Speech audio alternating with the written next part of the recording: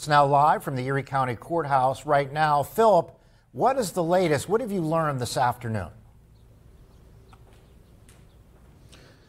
Mike and Eva, I've been talking with the Davis camp today, I should say. Now, last night, Erie News Now at 11 brought you a statement from Dennis Roddy, a Davis spokesman. This is what it said in part, quote, Mr. Davis was awakened at 7 a.m. Easter Sunday with a loud banging at the door.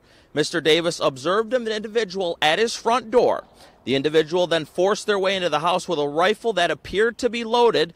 Davis immediately disarmed the individual. Goes on, the full statement is on ErieNewsNow.com. Just finishes with Mr. Davis unequivocally denying any wrongdoing. That's where we are right now. That's the only statement that Roddy tells me the Davis camp will be releasing throughout this weekend. Now, earlier today, though, we did get some reaction from County Councilman Horton.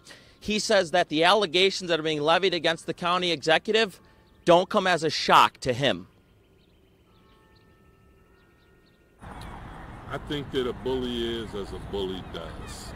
Nothing shocks me about this administration. It doesn't give me any joy to sit here and talk about the chaos that's the tornado in his personal life. I'm more concerned about the chaos that he has created in county government.